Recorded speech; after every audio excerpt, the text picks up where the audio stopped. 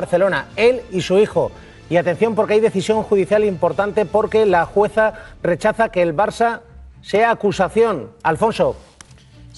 Sí, la magistrada Silvia López Mejías considera absolutamente contradictorio que pueda ejercer la acusación en la causa el Fútbol Club Barcelona cuando el 17 de abril su presidente Joan Laporta aseguró que todos esos pagos eran legales. Por lo tanto, el Barça como persona jurídica va a seguir investigado por 3 delitos de corrupción diferentes. Jueza Silva que pide un montón de informes al Barcelona, ¿no, Alfonso? Sí, todos esos informes, esos documentos que exhibió Laporta en rueda de prensa, 629, también 43 CDs con los que justificaba ese asesoramiento que supuestamente habría entregado el número 2 de los árbitros. Le pide también el organigrama completo del club, todos sus responsables y el informe de compliance, el informe interno que encargó la directiva de Laporta. Además, la jueza está pidiendo información y documentación, bueno, a la Federación y a más instituciones.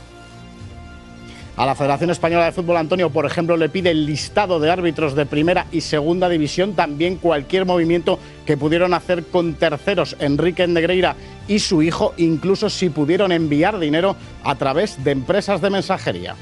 Pues atención, rechaza que el Barça sea acusación particular y además, de alguna manera, le afea. Dice, ¿cómo se puede sentir perjudicado? 2:36, Elena Resano, esto es Al Rojo Vivo, La Sexta. Gracias por estar ahí. Seguiremos.